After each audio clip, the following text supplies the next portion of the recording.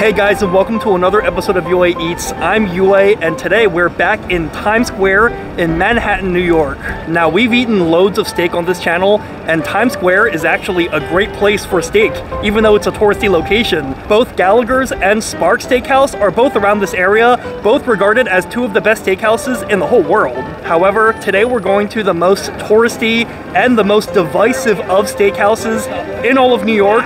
We're going to Salt Bae Steakhouse restaurant, aptly called Nusr-Et. Now, back in 2014 or 15, Salt Bae was on top of the world. Pretty much everyone in the whole world has seen his Salt Bae videos of him, you know, doing this with his salt. But it kind of seems like the dust has kind of settled on Salt Bae now, and for whatever reason, it seems like a lot of people aren't really fond of Nusr-Et anymore, and a lot of people are kind of sick of him, and he's not really well liked, at least by a lot of people. Part of the reason is probably because Nusr-Et wanted to cash in on his fame, and he opened a ton of restaurants, a ton of steakhouses and burger joints all over the world, and they've kind of received mixed reviews. Some people say they're pretty good, other people say that they're not really that great, and they're overpriced tourist traps. I think when it comes to someone like Salt Bae though, he's such a divisive figure and people tend to have strong opinions on him. It's kind of hard to separate the bias, if you know what I mean. Like, it's hard to find people who are purely judging his restaurants by the food, especially considering that he actually is a trained chef.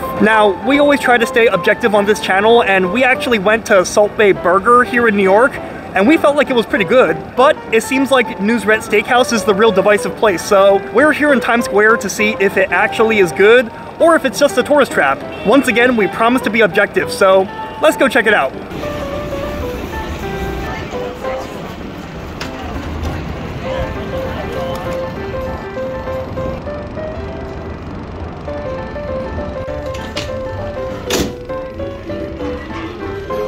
Okay, so I'm here inside Salt Bae Steak, named after Salt Bae himself, Nusr-Et. The music is a little bit loud, so I apologize if it's hard to hear my voice, but there's some nice music playing in the background. So this is a really nice atmosphere restaurant. Everyone is dressed in like tuxedos and ties.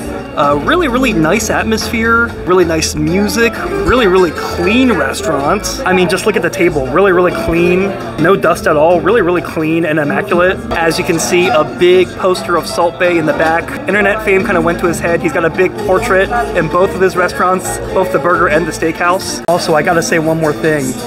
This place, it's got some really comfy chairs. Now that might seem like a really minor thing, and it is, but I wanted to point it out. I mean, these are some really nice chairs. Some of the best chairs I've had in any restaurant. So they have a pretty extensive menu, some starters, some salads. Prices a bit on the high end, but not quite unusual for Times Square. The server actually recommended the meat sushi to me. It's just me by myself, so he said this was a good portion for just one person. But you know, we're all about steak on this channel, so let's look at the steak options. Now they have the same Nusr-Et burger as at Salt Bae's restaurant, so not gonna get that. I mean, the appetizers were expensive, but okay for Times Square, but some of these prices are definitely high. Like 80 bucks for filet mignon? I mean, even at good steakhouses, that's more like 40 to 60 bucks. So that's quite a markup for his name. $95 for a wagyu steak. I guess that's okay considering it's wagyu. It really could be more than that, but still expensive. Tomahawk steak, expensive as expected. But just look at these petite strip loins. I mean, 55 bucks, but only 3.5 ounces? 3.5 ounces is really small. That's literally like this big. And then let's look at some of these other menu items. Some of these prices are just insane. 550 bucks for a tomahawk, 750 for a grilled strip loin, 2,500 bucks for a golden steak. I think most things on this menu are beyond my price range, so let's just go with the wagyu single steak. It's expensive, but at least it's wagyu steak, and for one person, it might not be too bad. Ready. Action.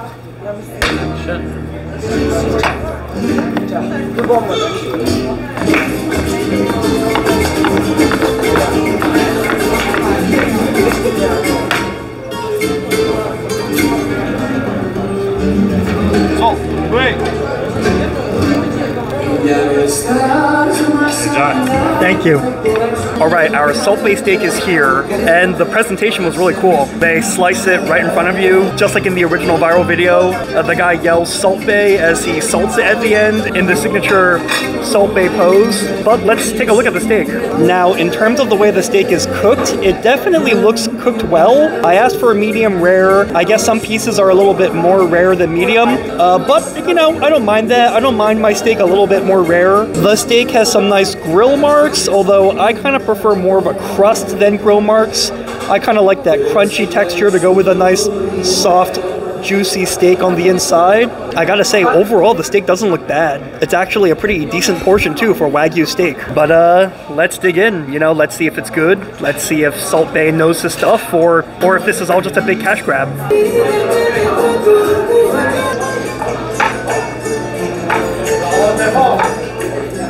You know, the steak is cooked to a really good doneness. It's a pretty good medium rare, more on the rare side than medium, but you know, for me it's a good doneness. It is rather tender, but I would say that the steak is kind of lacking in very strong flavor. It's Wagyu steak, so I was expecting it to be more fatty, and therefore the fat really making it melt in your mouth and giving it nice juicy flavor, like a ribeye on steroids. Ironically, I find the steak to be a little bit bland, a little bit almost lean tasting. It's kind of a bummer because we ate at Salt Bae Burger in New York, and I thought Salt Bae Burger was excellent. A little bit pricey, but still good. This steak, I don't know, is it Wagyu steak? It probably is Wagyu beef, but it's definitely not Texas A5 Wagyu or real Japanese Wagyu. It kind of just tastes like choice steak that you get from the supermarket. It's a very average steak. No.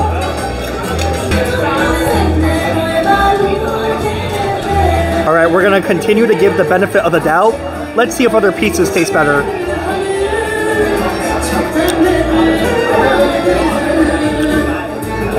Some pieces definitely taste better than other pieces. I think the piece that we just ate tasted especially good because it had a nice sear on it. It had a bit of a crust. On some other steak pieces though, as you can see, the crust is inconsistent, which kind of makes the steak more rubbery, and it doesn't really give it much crunch or good texture. I guess grill marks can look cool sometimes, and when you grill over charcoal, you can infuse the steak with some nice smoky flavor.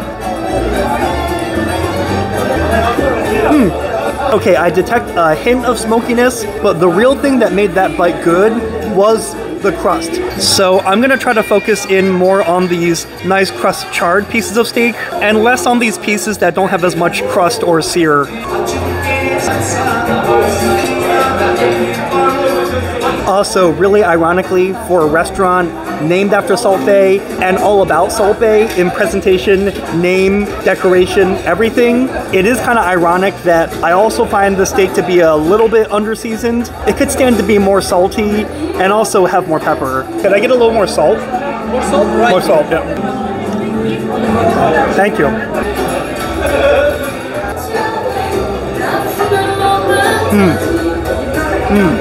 Actually, hey, that did it. Just get some crust, more salt, and it's a pretty good steak. Also, I think some pieces of the steak are fattier than others. Some have nice fattiness and nice juiciness in every bite. Other pieces, like the first piece we ate, surprisingly lean and not too flavorful.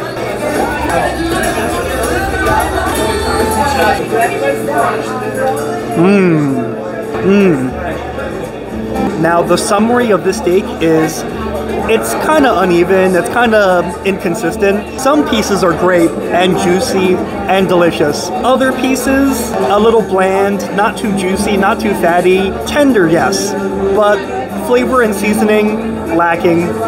Let's finish eating the steak and we'll go outside for some final thoughts.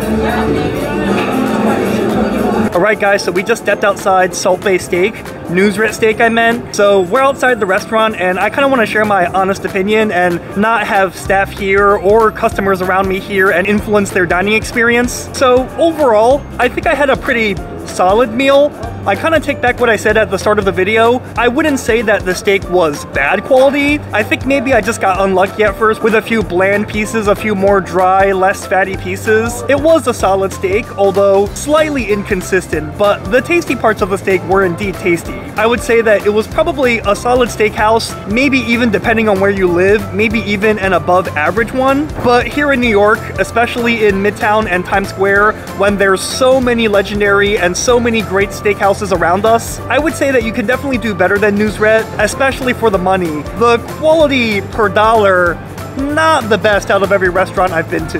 That being said, I will say one thing, the restaurant was a lot of fun. It was a great atmosphere, they played great trendy music, both Western music, both older music, and some Turkish music. They slice the steak right in front of your eyes, they do all that Salt Bae stuff. It's a lot of fun. Would I call Nusr-Et Steakhouse a tourist trap? I'm not so sure. I mean, maybe I just have a specific definition of tourist trap, because what are you doing as a tourist? You're having fun, right? You want fun, exciting, unique experiences. And at Nusr-Et, you definitely are kind of getting that. I mean, they're giving you a very fun, flamboyant, very high energy experience. If you're a fan of Salt Bae, you'll love this restaurant. You'll think it's super fun. But I guess if I have to give my honest opinion, I would say that it's definitely overpriced. Even me getting one of the cheapest things on the menu, 95 bucks, it's a little intense. All the gold items that cost like thousands of dollars, that is just absolutely ridiculous and price gouging and kind of taking advantage of people who